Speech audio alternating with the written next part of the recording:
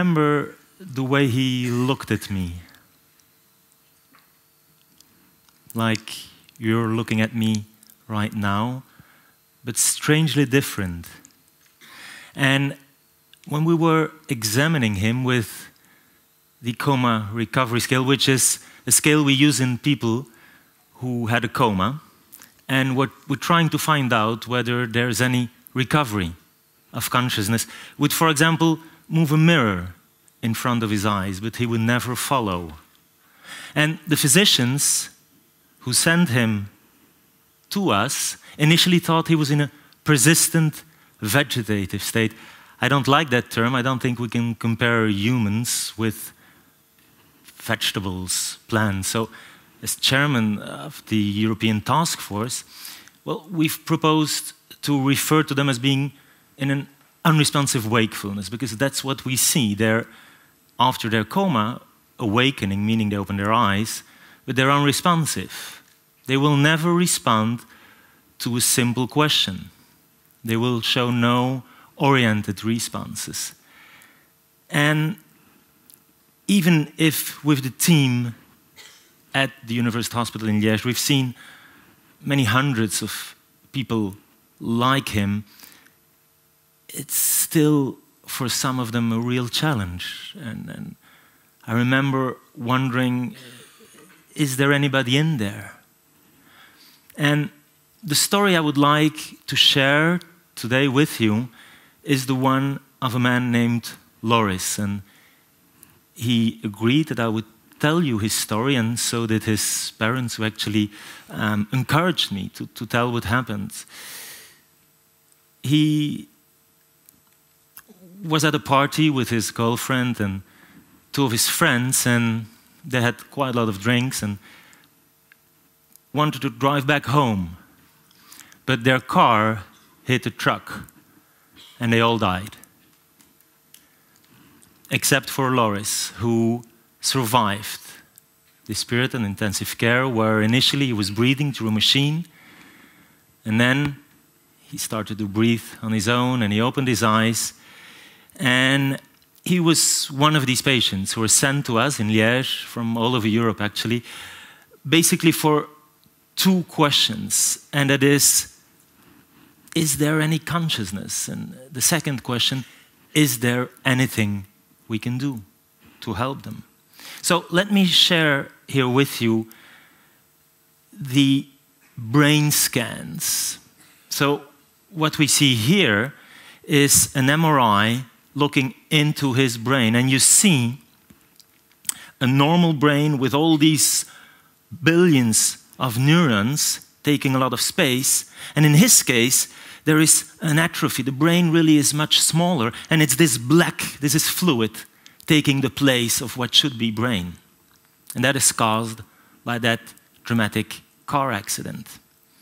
But now let's look inside and look at the connections in this brain. And again, you see in a normal brain, it's like a tree with all these branches, these connections we call axons, and you see basically the fragility. And in his brain, it's very clear that there is way less of these branches. This is what we call diffuse axonal injury.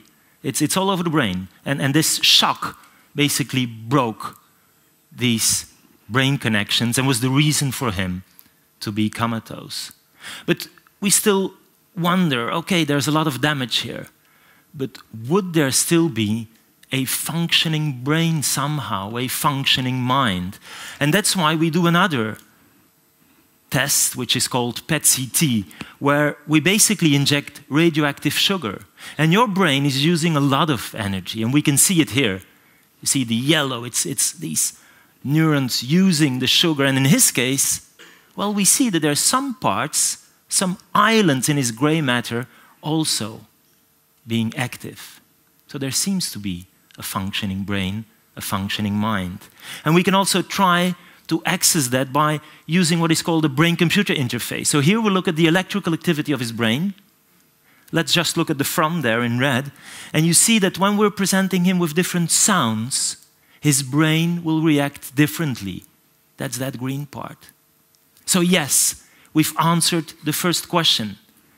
he is somehow in there, perceiving, seeing, feeling, even if he can't communicate it. This is what we call a minimally conscious state. And I think it's very important to try and answer that first question, whether or not these patients are conscious. Because, of course, many things change.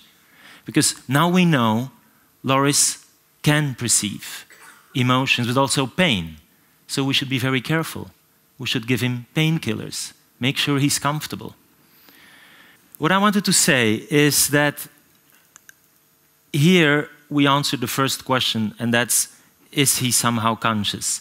And yes, he is. It's a condition we now call minimally conscious, and I think it's very important because many things change.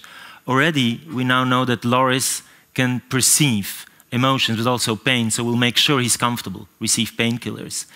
But we also want to make sure he gets proper rehab. We want to stimulate his damaged brain, and that can be a challenge. He came from France, and there, some parts of the country, it's very difficult actually to get access to these rehab centers.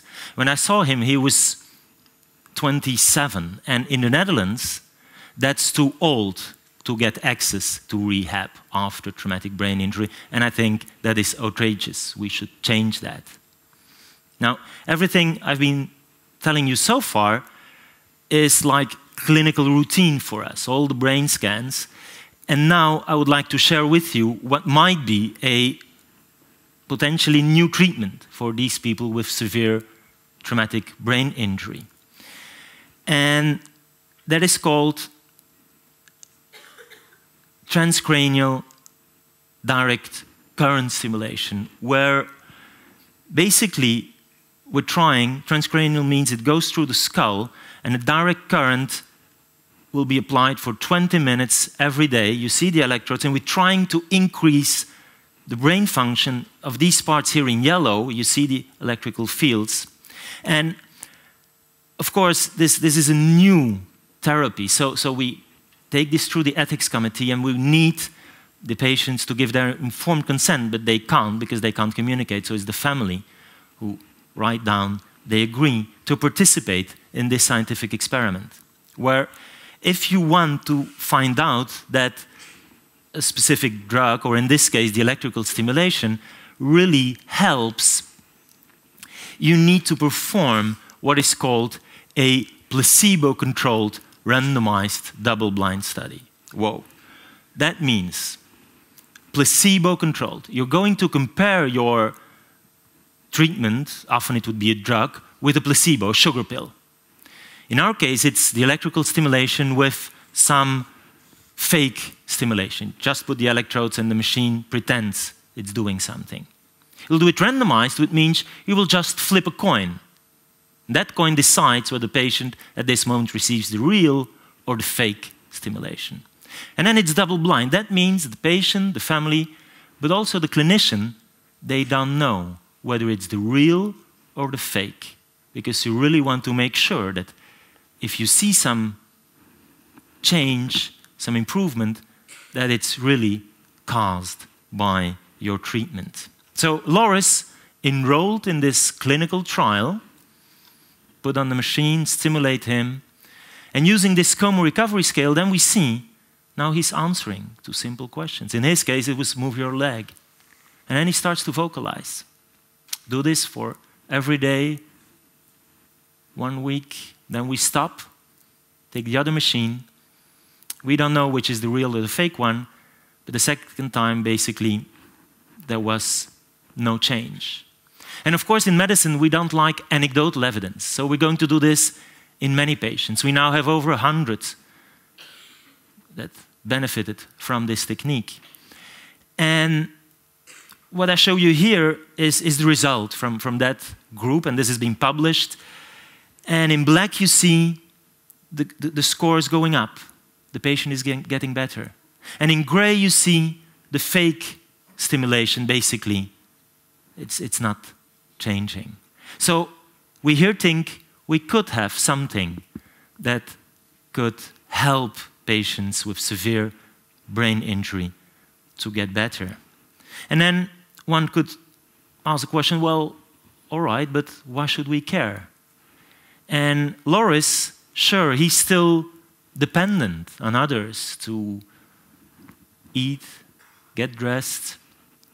And we need to accept that everyone is different there, and we all have our values, and some people might prefer not to live in certain conditions.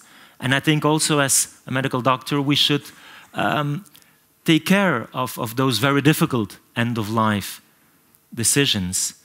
But here, for Laureys, what to me was maybe the most important is when his father asks him, "Are you happy?" And he gives a huge smile, and he signs yes. So I think we should care. And in Europe, every day, there's 200 people dying from traumatic brain injury, mostly young adults. And there's even more who survive their coma and remain severely disabled for the rest of their lives, like Laureys. And I think as a society, but also my medical community, we've been ignoring this silent epidemic.